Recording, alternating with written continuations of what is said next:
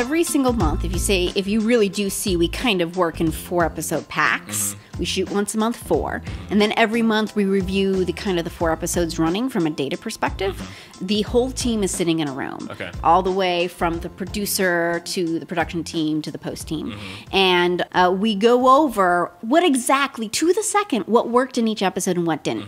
YouTube, especially, and Facebook has also rolled out this feature recently, has something called the relative retention graph, which will tell you every single second what your audience is leaning into and what's making them be like, whoa, I'm out of here. I mean, is that just they close the page, that means I'm out of here, or are there other more subtle? They're not tracking our eyeballs yet, right? Like, it's not.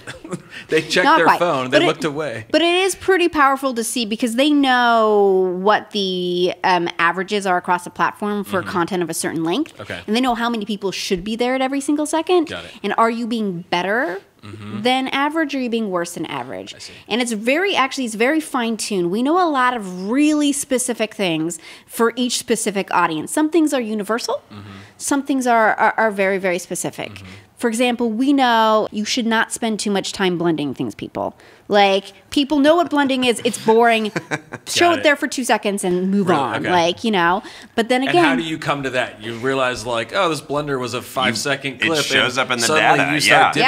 You see it on a graph. Yeah, it just dips right down. Or things like, oh, they love this graphic, or this emoji appeared, and, like, the graph goes up. Yeah. And it'll be very specific for certain people. Like, we have one talent who does like fake plastic surgery tips. So ways to make yourself look in your photos. Like, she has one, this is my favorite one. For those of you who are just listening, you'll be able to see it. But she takes her hand and she pushes up her nose like this. And then she does it for like 45 seconds, and when you drop it, your nose is slightly upturned. And then you take a photo. Like, every time she does those tips, people love it. But if I try the exact same thing with a different talent who is more of a, say, a girl next door image, who people just want to think that everything they see on social media from this person is like naturally rolling out of bed that way. Like, so some things are, we see them across all the data on all the channels. It's a universal, I can tell you right now, never do it in your content.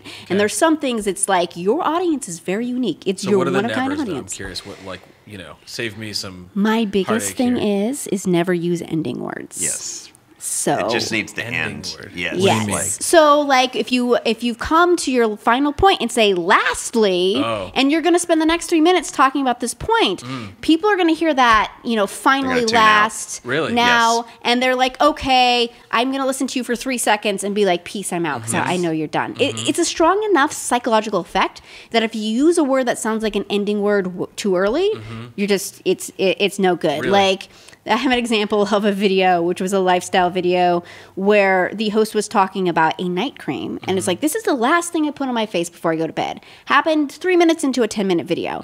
You could see it in the data. Like, people are like, oh, wait, are you done? I'm out of here. Like, look at the video. You're not done, so but it's so powerful. We're wrapping this up. This is going to be the BS at the end that I don't need. Correct. And then I'm out. So if I'm saving my best tip for the end, don't...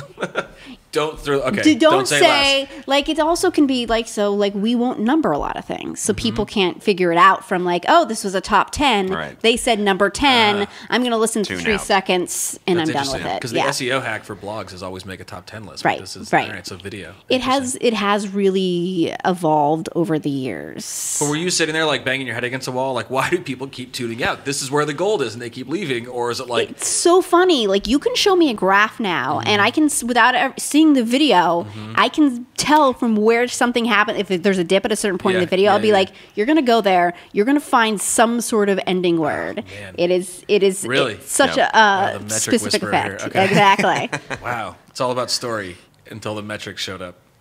Well, I would it's still all about story. I mean, it's not to negate that. It's just that certain things do, like, you know, make people tune out. I always say that the data it's not a cudgel to hit you over the head. It's your audience speaking directly to you. It just happens to be in code. And I would have to say... That's the soundbite. Yeah, right there. Right, that's the soundbite. It's your audience speaking to you in code. It's in code. And frankly, I would say what I'm seeing, especially over the last year in my research, it is really all about story. It reminds me of being in film school and doing structure, because there's a lot of the stuff we know that it's not just, you know, that you need to have A, B, and C in your video. You have to have A, B, and C happening at certain points, and they have to be in a specific order.